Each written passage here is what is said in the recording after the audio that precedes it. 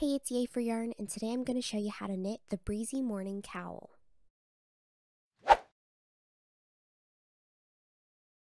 So this cowl is very simple to make. It's made of basically a rectangle. So if you can knit a rectangle, then you can make this cowl. It's very simple. And it also knits up very quickly because we're using a pretty thick, bulky yarn. So the first thing you're going to need for this project is the free written pattern, which you will find by clicking the link in the description box below. That will take you to the free written pattern on my blog. And you can also purchase a large print, ad-free, printable PDF version of the pattern in my Ravelry store. So here's basically what you're going to need for this project. You're going to need some yarn, obviously. This is the December KnitCrate yarn from 2018. It's a number 5 bulky weight. So I'm using number 5 bulky weight yarn. Now you can modify the pattern and use a different yarn weight if you want. You'll just need to adjust the stitch count of the rows, or how many stitches you cast on, to make it the correct width according to the gauge of whatever yarn you want to use. But the pattern is written for bulky weight yarn. And I also have some US size 10.5 knitting needles. They're 6.5 millimeters. These are my Knit Picks Caspian straight needles. So you'll also need a button. This one is about 1 1/8 inches in diameter. You'll need some scissors. You'll need a measuring tape to check your gauge and to measure the size of the finished rectangle. And you'll also need a yarn needle or blunt tapestry needle. You'll need actually two. One with a very large eye to accommodate the thickness of the bulky yarn, and you'll need a thinner one for sewing on the button.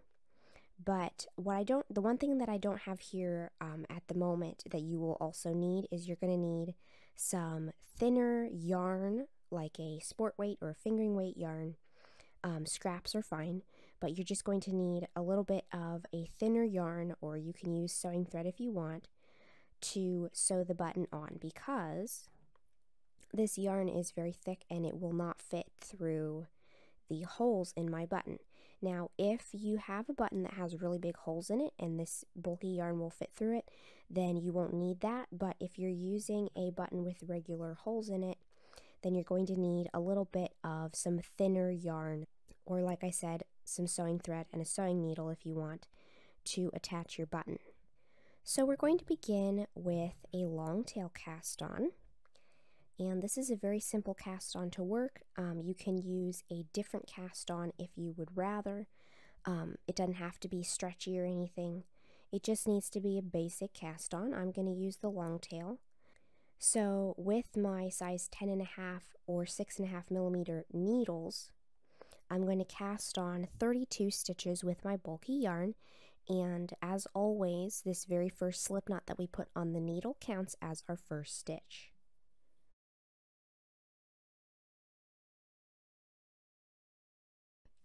Alright, so I have my 32 stitches cast onto the needle. They are all kind of bunched up a little bit, but once we start knitting this is actually going to be wider than what it looks like right now. And you'll also want to take note that the gauge measurement is given after blocking. So you're going to want to block your gauge swatch first, because the fabric kind of opens up a little bit more when it's blocked than when it's not blocked.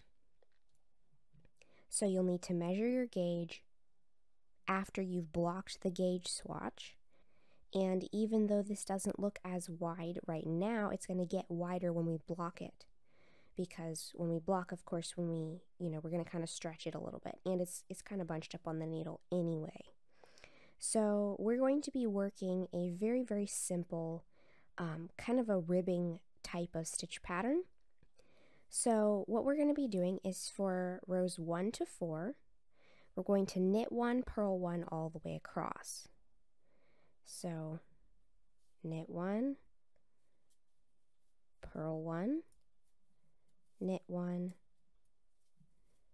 purl 1, knit 1, purl 1, all the way across until we've done all the stitches in the row. Alright, so that is my first row. And for rows 2, 3, and 4, I'm going to do the same thing again. So I'm just going to knit 1, purl 1 all the way across for another 3 rows because I already did the first one. So rows 1 to 4, we knit 1, purl 1 all the way across. So I just did row 1, and now I'm going to do row 2, which is exactly the same. So there's row 2, and like I said, row 3 and 4 are going to be exactly the same. Alright, so that is row 4. So if we look at our work right now at this point, it just looks like 1 by 1 ribbing, and it is. So for rows 1 to 4, we did knit 1, purl 1 all the way across. Now we're going to reverse it and do the opposite. We're going to purl 1, knit 1 all the way across. So we're going to create another section of ribbing that is offset from the section we've got so far. So for rows 5 to 8, we're going to purl 1, knit 1 across. So just purl 1, knit 1, purl 1, knit 1, purl 1, knit 1, and etc. Alright, so there's row 5. Now I'm going to repeat the same thing for rows 6, 7, and 8. Alright, so that was row 7. I still have to do row 8, which is exactly the same.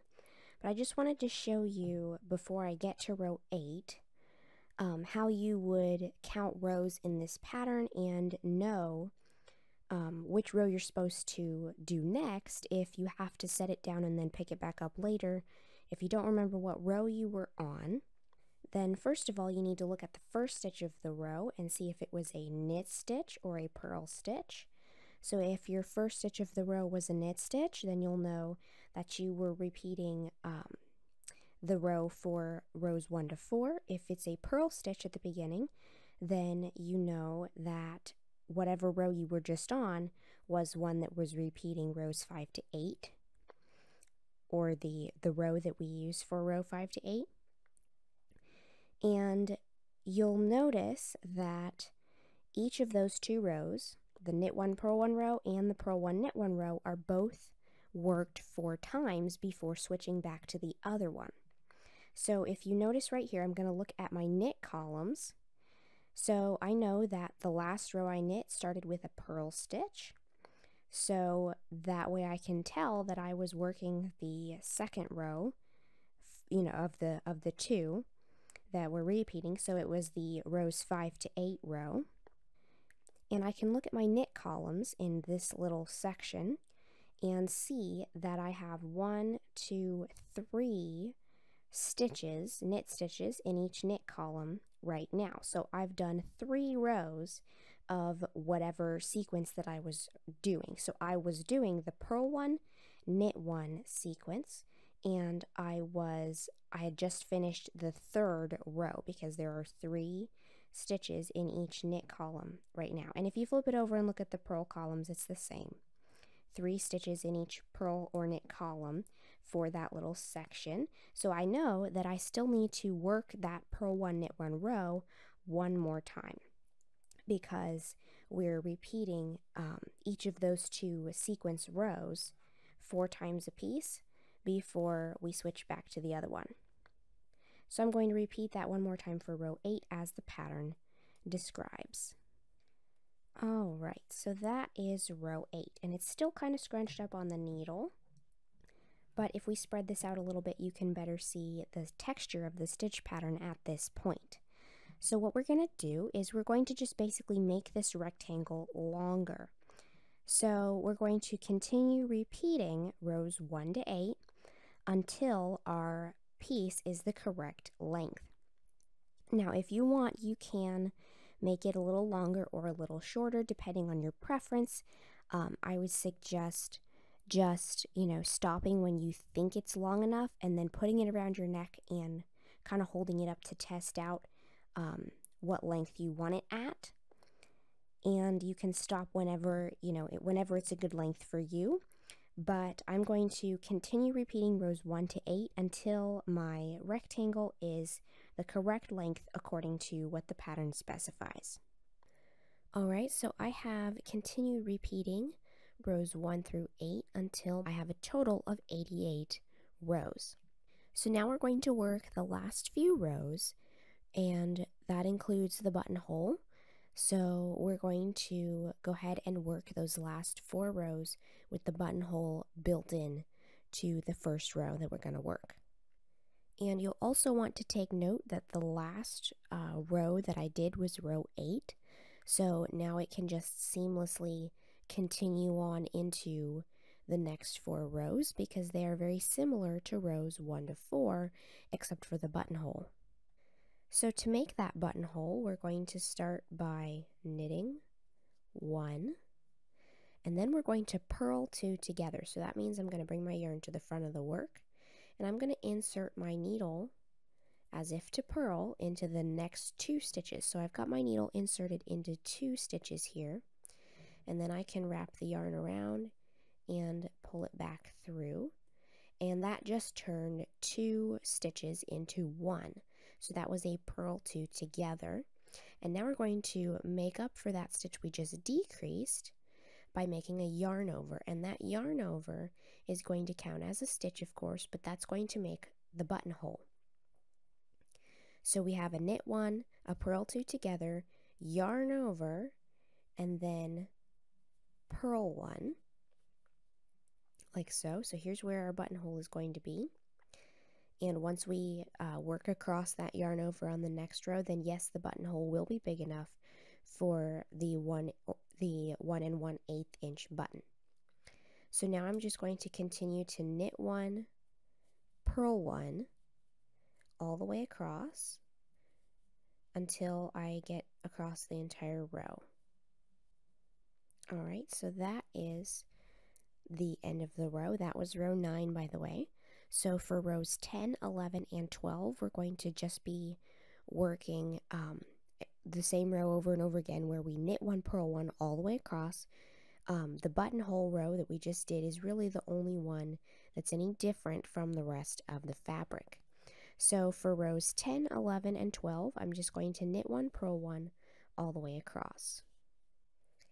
And as we approach this buttonhole, the yarn over, I just wanted to show you that we are not doing anything special to this. We're just working into it like normal, and we are purling into it because that is the stitch that we should do for the sequence, and that creates that yarn over hole that our button will be able to slide through.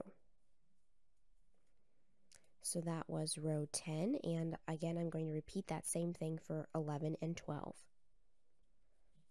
Alright, and this is the end of row 12. So now we're just going to bind off all the way across, and you can bind off in pattern if you want, where you knit all the knit stitches and purl all the purl stitches, but it is totally fine to just do a knit bind off all the way across. So that's what I am going to do. So I've knit the first 2 stitches. I'm going to pass the first one over the second one, and again I'm doing this loosely so that it's not too tight or too it won't inhibit the stretch of this edge.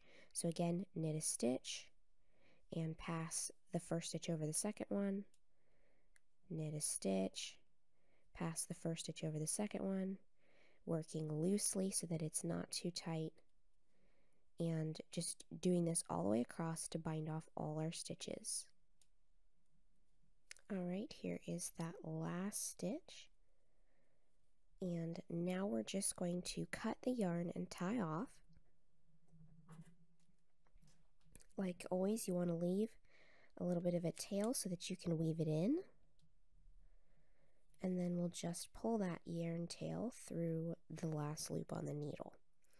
So basically what we're going to do now is weave in our tails. I only have 2 here because when I joined my second ball of yarn, I used a spit splice, which kind of felts the ends of the yarn together. And I do have a video on that if you haven't seen that technique before. I'll put it in the description box. But anyway, I only have 2 tails to weave in, so I'm going to go ahead and weave those in. And then we need to block our rectangle before we go ahead and add the button and kind of assemble it to make it into our cowl. And I am using a wool yarn. This is 100% wool. So I'm going to go ahead and spray block my piece. And to do that, I'm going to kind of pin it slightly stretched out onto some foam blocking mats. And you want to pin it out so that it matches the correct finished dimensions of the rectangle. So I'm going to go ahead and pin it out on my blocking mats, and then spray it with water until it's all wet and let it dry. And blocking is not always required with every single yarn, but I especially want to do it with this yarn because this yarn is kind of dense and rope-like. It's like a single ply yarn, and it's still bulky weight, but it doesn't have like that squishy airiness to it that some other bulky weight yarns have. This is more of a dense rope-like yarn, and so it kind of has like a tendency to contract tighter, and it's a dense fabric right now. So what I'm going to go ahead and do is block it, and that will help with the drape, with the pliability of the material, and it will also help make sure that it's even, because right now I can kind of like pull on it to stretch it like that and it'll kind of stay, but then the other sections are still kind of in their shrunk state. They're still kind of shrunk in width, and blocking that will help fix that problem. So I'm going to go ahead and weave in my ends and block my cowl, and then I'll show you where and how I'm going to add the button. Alright, so my cowl is blocked, and I've got my button ready to go here. I've got a length of scrap yarn in a color that kind of matches. This is gray, and my yarn kind of has some gray in it, but this is a thinner yarn that we'll be able to sew the button on with, because the button has much smaller holes than what the really chunky yarn would fit through. So we're going to position the button and sew it on with this yarn needle and this piece of scrap yarn, and you want to make sure that your yarn needle has a small enough eye that it will fit through the holes of your button. So over here is the corner with my buttonhole. This is the cast off edge, or the bind off edge right here. Here's the buttonhole. We're going to go to the opposite end, and we are basically going to find approximately the center of this cast on edge and sew the button to the center area about 1.5 inches in from the edge. So I'm going to fold this edge in half to find the approximate center. And then I'm going to come in about 1.5 inches. So I'm going to place my button right about here. So what I'm going to do is, I do have my my yarn threaded double onto my yarn needle. That is optional. That's just how I've chosen to do it. But basically we're going to sew this on the way you would normally sew on a button. However many holes are in your button will affect it a little bit. But when I pull the yarn through, I'm coming up through the bottom of the fabric and through one of the holes in the button, and I'm leaving a tail, and I'm going to hang on to that and use it later to tie off my button sewing yarn. So I'm going to sew mine in a crisscross pattern. But if your button has only 2 holes, or it has 4 holes and you want to do, 2 straight lines to sew it on, go for it. Sew it on however you want, as long as it is securely attached and it's not going to be, loose or anything, so it won't fall off.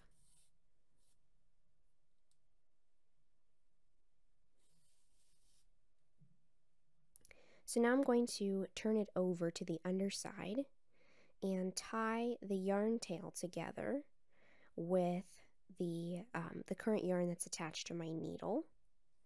And then I can go ahead and weave in both of these tails. Now I want to kind of try to keep the weaving in around the area of the button, and this is why we pick a scrap yarn that's going to kind of match, because you don't want it to show through too much.